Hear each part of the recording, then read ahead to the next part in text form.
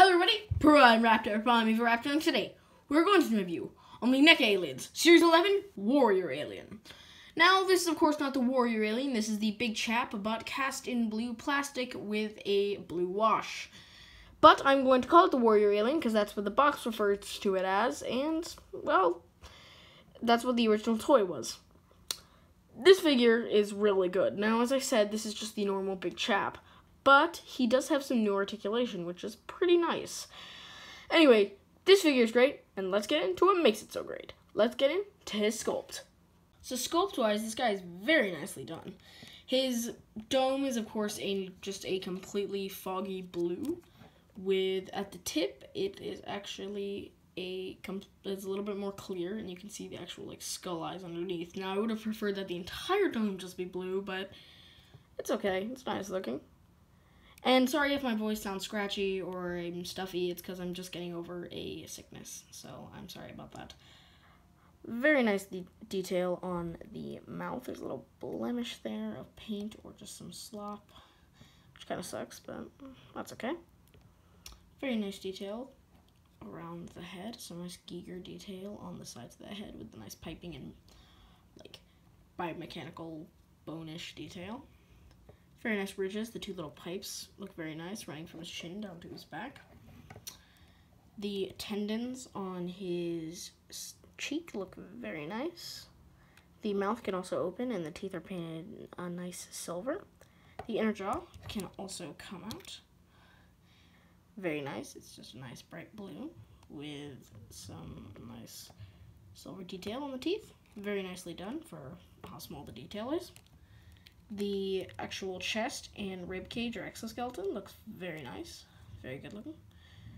The waist and crotch area looks pretty nice with this nice Giger-esque biomechanical detail. On the back, you can see he's got a kind of spine. He's got like a spine basically running down from his little back spine here, down from his back and to his tail, which is very nice looking. It's just a normal xenomorph tail, but at the tip, it's got a nice little silver tip, which, I'm surprised that they even did that. So I find that very nice. Very nice looking detail of the arm. Very nice. He's got this little spike at the elbow. I always liked the xenomorph's hands with the way they looked with the weird connected fingers. Legs look very nice. Now, this is of course a new articulation joint, but these three little knobs here, when you bend the knee, it does separate them, so that kind of sucks, but that's okay. The back of the leg looks very nice. Some nice ridge detail and piping running down it.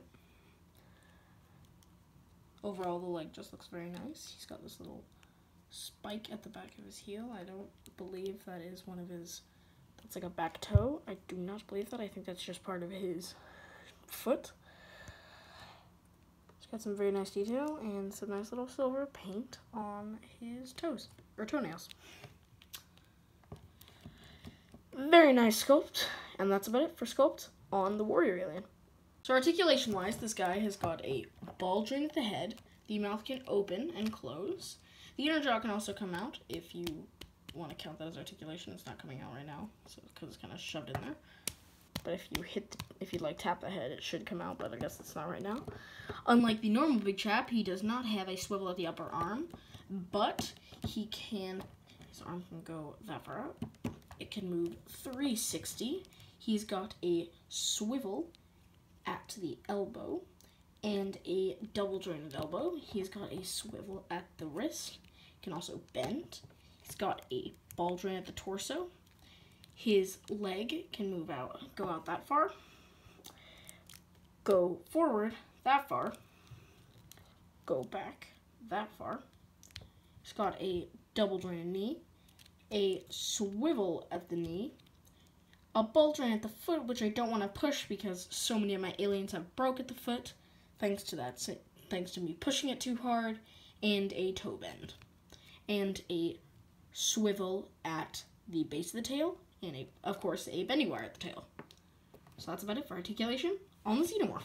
So for comparison, here he is next to the rest of Series 11 and Lambert, who I will get to next after this review. Here he is next to some more new Neca Aliens figures, being the Xenomorph and the Neomorph from Alien Covenant. And here he is next to the San Diego Comic-Con exclusive Sewer Mutation Alien. So overall, this figure is good. It's a good figure. It's not a must-have, but if you're a completionist like me, then you want to have him. Or if you just like the Kenner figures, then you also want to have him. He's a very nice figure, and I don't, he's not filler in the wave. I very much like him, and I do like the design. But this figure's great. I say you should get it if you like the Kenner aliens or you're a completionist. But this figure is good. It's good. But thank you so much for over 200 subscribers. It is crazy. Once we get to 300, I will do a collection video for you guys. And thank you so much for subscribing, liking, and commenting. I appreciate all the comments I get. And also, lastly, I had someone ask me if I got this guy and the Defiance alien from Toy Wiz, and no, I got these from the Neca Aliens Club. So, yeah, if you wanted to join the club, you would have to order Series 11, and now you can't join the club because Series 11 is off, but I do believe you can order a bundle with a whole bunch of Neca Aliens figures. But that's besides the point. Subscribe, like, comment, thank you so much. I appreciate all the interaction I get and the amount of subscribers I have. 200 may not seem a lot to other people, but to me, it means the world. And bye-bye.